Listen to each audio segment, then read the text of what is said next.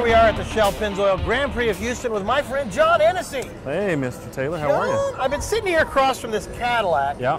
That my guess is it says twin turbo on the hood. Yeah. What do we got, 1,000 horsepower? You're a little low. It's about 1,226 horsepower. 1,226 horsepower out of a Cadillac. It's a wagon. I know, a wagon, Yeah, even sure. better. I knew something was going on when I saw the giant wheels and the flares on the... Right. Only John Hennessey does that to a Cadillac It's a little bit of a sleeper, but you look at it closely, you're like, there's something about that Cadillac that's not stock. You build an amazing machine, and it lasts. I try to build it like I build it for myself. We build about 500 cars a year, and you know, it's enthusiasts for enthusiasts. So you know, it's all about fun and having something powerful. But I mean, we build some race cars, but I want people to be able to drive them every day, pump gas on them, pass their smog tests, and have something that's reliable and easy to drive. You'll see a lot of Hennessey machines on the covers of magazines like Motor Trend, Car and Driver, Road and Track, and the fastest car in the world right now. Yeah. And he's wearing on a shirt the Venom GT. Right there. Yeah. Powered by Pennzoil. How was that? That was amazing. It was really cool. I mean, we got a chance to take it to the Space Shuttle runway at the Kennedy Space Center in Florida. You know, the existing record with Bugatti is around 268 miles an hour, and we wanted to beat it by a lot.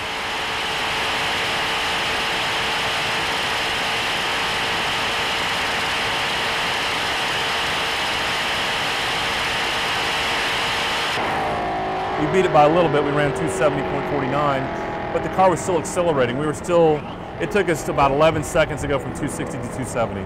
So the car was still pulling, we just ran out of runway. Yeah. So at some point, maybe we go to Bonneville or somewhere else, but right now, it's the fastest. People say, somebody was asking me yesterday, hey, when are you guys going to go out and run it again? I'm like, when I have to. Yeah. It was expensive, it was time consuming, it was risky, but I'm glad we did it, and American car, and run the record in America, so.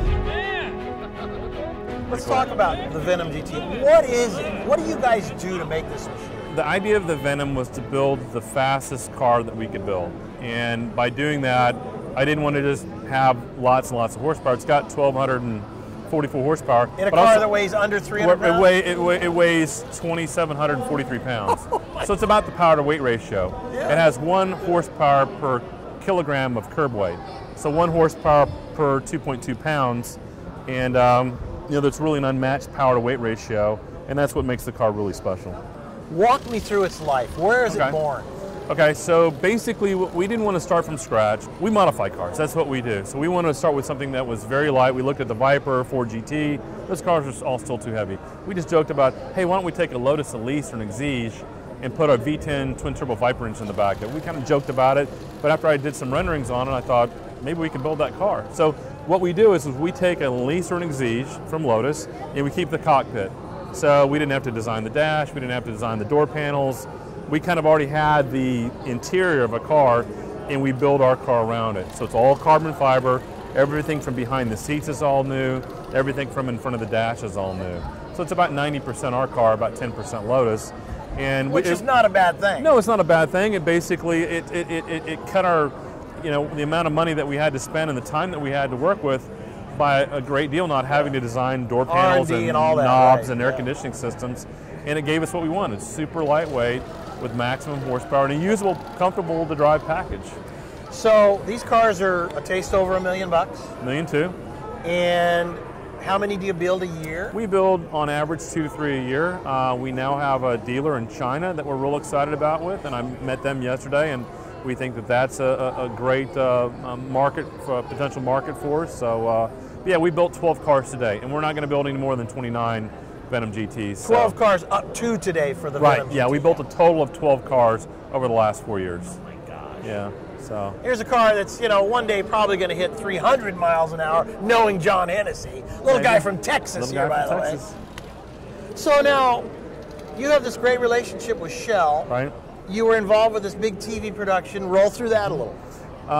The folks in Shell, we're in Houston, the Shell people are in Houston, and the folks in Pennzoil reached out to us at the last Grand Prix back in 2013 and said, hey, look, we think we could do some things to help you guys, and we think you could help us promote our brand. I'm like, cool, you guys are Houston guys, you're car guys, you sponsor the race, let's talk about it. And they said, we hear you're working on breaking this record. I said, yep.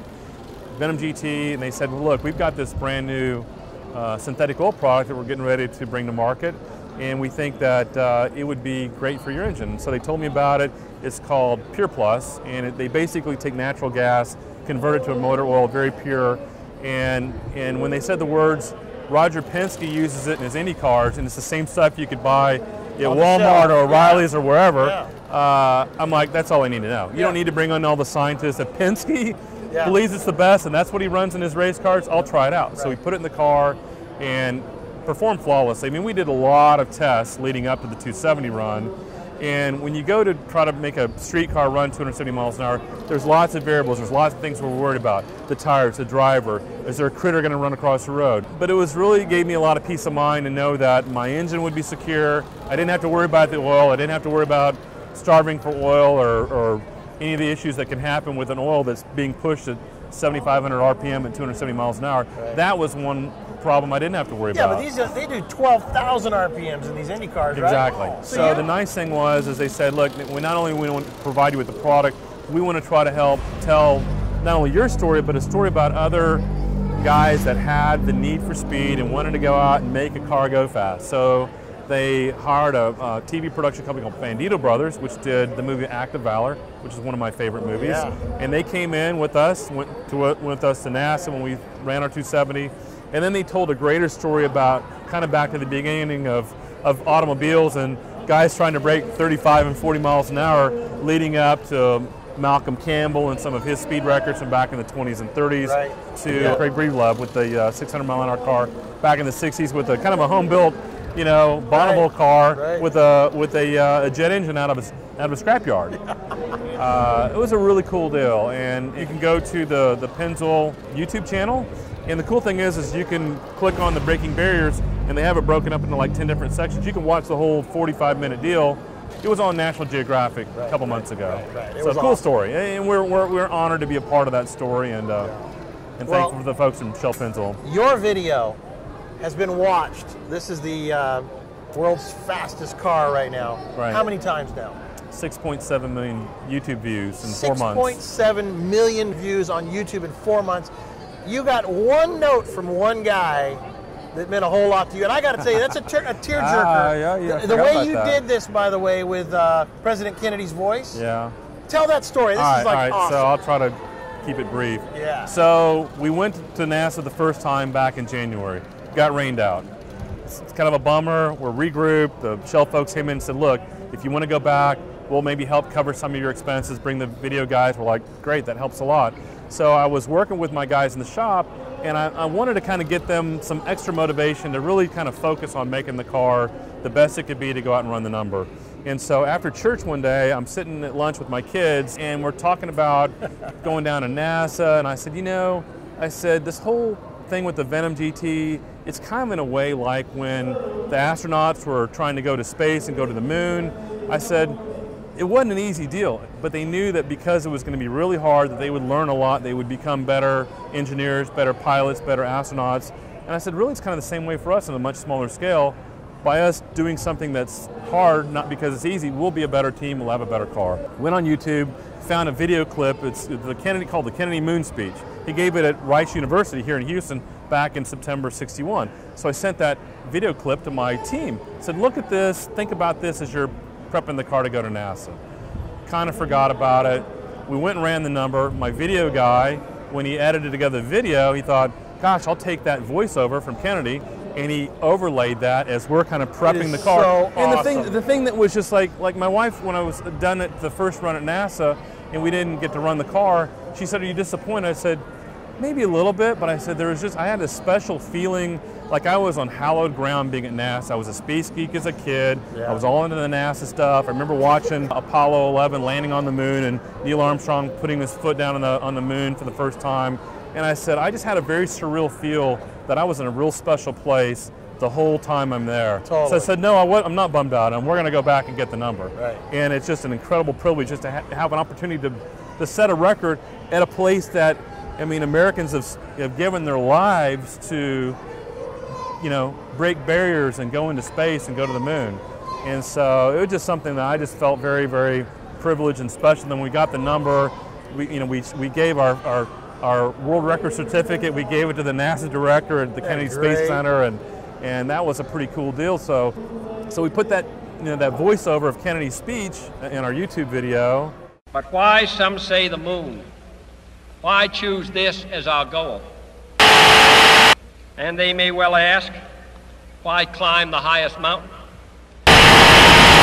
Why, 35 years ago, fly the Atlantic? Fast forward a couple months later, I got a chance to go to Detroit. Good friend Jim Farley, VP of product and marketing at Ford, invited me to come up and look at the new Mustang. So we go up, I go up with my partner Don, and we get to Detroit, it's March, and it's snowing like crazy. Right. So we get up there, and on our way to go see Farley and then go to the engineering building for the Mustang, the power goes out. And we get a call from the Mustang guy saying, look, the power's out, there's no lights. The walk around, the review of the car's canceled. I'm like, that's a bummer, but we still get to see Farley. So we go to Farley's office, we're hanging out, waiting for him to wrap up another meeting, and I'm just sitting there just checking my emails, and I look up, and down the hallway is this red-haired guy with a big smile on his face, Alan Mulally, CEO of Ford. Yeah. I've seen him in auto shows, seen him on the news Greatest a lot. guy in the He's world. retiring soon. I didn't know a lot about Mulally. All I knew is he probably had a lot to do with the fact that Ford avoided the bailout and didn't go into bankruptcy. So you know what? Heard all this great stuff about the guy, Absolutely. but I'm like, if he's not making cars go fast, I'm not really studying him that closely, but I know he's a good guy. Yeah. And he's got a lot of good guys working for him at Ford. The guy looks at me, total stranger, smiles and waves, just as he's walking down the hallway to his board meeting. I'm thinking, that's pretty cool. He knows who that's you kinda, are. No, Yeah. he did not know. I mean, Oh, I had to be, no, I'm a total stranger. I'm just some dude, I'm some guy there to see Farley. Right. You know, maybe I don't know, he doesn't know who I am. Yeah, So yeah. I just always thought, that's pretty cool. This guy's running one of the biggest corporations in the world. That's the way that man is. Well, I came to find that out. So I had a nice meeting with Jim, and then the next day I'm going to get on a plane and come back to Houston. Well, the day after that is our biggest track event at our facility in Sealy called TX2K. We have like 20,000 people coming for this race. So my partner Don's on Delta. He flies home, gets out no problem. The plane breaks, I'm stuck in the plane. I'm like, so while I'm hoping the plane's gonna get fixed, I'm sitting there twiddling my thumbs, start surfing around my phone. I'm like, what's the deal with this Mulally guy? How can some big time CEO that's got the weight of a whole big company and hundreds of thousands of employees on his mind have enough joy in his heart to look at a total stranger, smile and wave? That really kind of blew me away. Look up his bio, Wikipedia, second paragraph. When Alan Mulally was 17 years old, he heard Kennedy give the moon speech, and that inspired him to want to become an astronaut. Look at that. He ends up going to Boeing, rises up to CEO of Boeing, and now he's at Ford running Ford. And I thought, I wanted to be an astronaut too, and that's kind of, I didn't get to become a pilot or an astronaut, but I'm now modifying cars and got to set a record at Kennedy.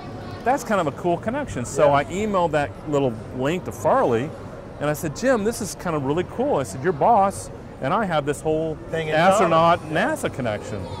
And I didn't think much about it, so I'm bummed out. I'm wandering through the airport. I got to go get my bags. I'm stuck. I got to spend the night another night. I'm missing my big event at the track.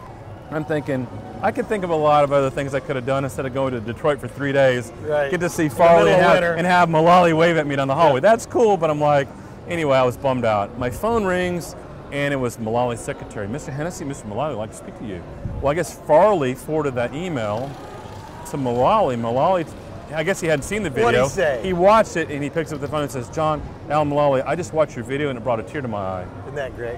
And I'm in the middle of the Detroit airport. It's that kind of, I'm telling you, you guys got to go look at this. It's that kind of, when you hear Kennedy, it is so powerful. And why do you think almost 7 million people have watched it? You know, the thing about with the Kennedy speech is that you think about Kennedy in '61. He's throwing out there the big, hairy, audacious goal. Our country is not only going to put a man in space. I mean, the Russians kind of already, beat us with Sputnik, and it's the Cold War and all that. Walk on the moon. Not only, we're not just going to put a man in space. We're going to have a man that's going to walk on the moon. In 1961, he dies in '63, and our country fulfills that promise in '69. Yeah. That just goes to show how powerful words are. Yeah. How powerful the words of the president are. Yeah. Republican, Democrat, doesn't matter. The president's words have great power and great inspiration. And Kennedy was a very inspirational he was. president. And moving that forward, those words that Kennedy spoke, in some way, led Alan Mulally to do a great job at Boeing, design and build all kinds of great aircraft that we sell all over the world. So the people all over the world send their money here, and now we did that with Ford. That is called the ripple effect. Yeah. And you know what? You're the kind of guy that also puts a ripple effect out there. Well, because you do what you do in such an honest and honorable way with the machines that you work on and the quality of the work that you guys do. And now you have a tuner school to teach the young and the interested, because you don't have to just be young. But you have risen up through the years, through hard times like all of us. Sure. And to get to a place now where these giants like Shell and Alan Mulally, they want to be with you. Here's my takeaway from the guys at Shell and a guy like Mulally. These guys reached out to a little guy and were decent and gave me their time and gave me their encouragement. And I've studied Mulally a lot since that phone call. I had a chance to meet him in his office. He gave me an hour of his time in Dearborn after his retirement was announced. And it just, every day I wake up and I'm like, how can I be a better dad? How can I be a better husband? How can I be a better leader in my business? Because I'm like, these guys, the Shell guys, they've got a lot going on. Mulally's got a lot going on. He's got a lot to worry about. But he invested time with me. Yeah. He made me feel special. How can I do that with whoever I meet? Doesn't matter who they are. And so, well, you cannot be a better friend, I'll tell you that. Thank you, brother. And I'm glad you're investing time with me right now. Thank because, you. Again, there's the ripple effect. I'm the little guy in this case, and you're giving me some of your time. I appreciate that. Thank you. Appreciate the love. You guys, check out John Hennessey's video of his record-breaking run in the Venom GT. It'll blow you away. You're a good man. Thank you very much. You too. Keep up all the good work. Thank you. I'm going to interview your guys at the tuner school, too, Please, because I want to learn more about that. It's a great story. HennesseyPerformance.com, correct? That's it. Very good. You got it. I'm Alan Taylor. We're here together in Houston for the Grand Prix.